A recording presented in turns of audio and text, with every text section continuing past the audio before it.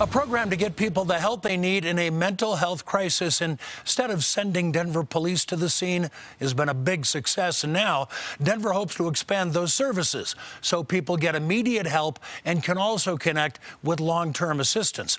Alan Janae with more right now. And Alan, this would be a multi-million-dollar partnership.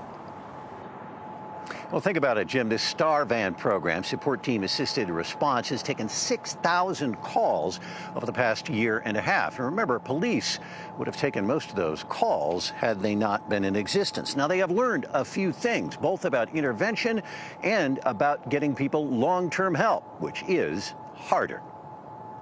On the streets of Denver every day are people in crisis. Those the Star Van might help. Lucas Kuhl and Nancy Adamson arrived from Nebraska 3 months ago.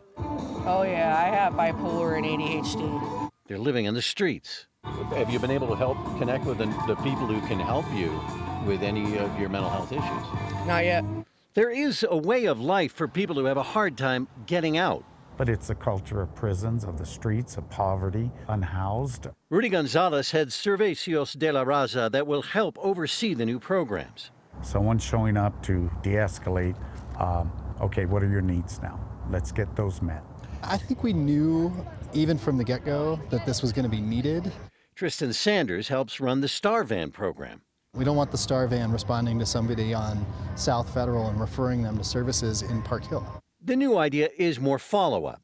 Whether it be linkage to care, case management, whether it be workforce development or emergency services or behavioral health care or benefits enrollment, on and on and on. What are called wraparound services to help the program start changing lives.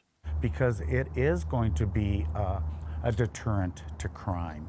It will serve as a deterrent to poverty, to hopelessness, to homelessness. It will serve as that deterrent to crisis.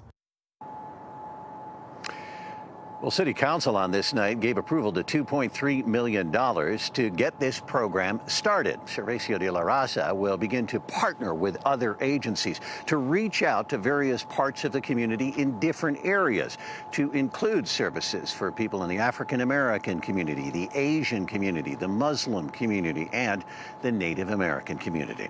In Denver, I'm Alan Janae, covering Colorado First.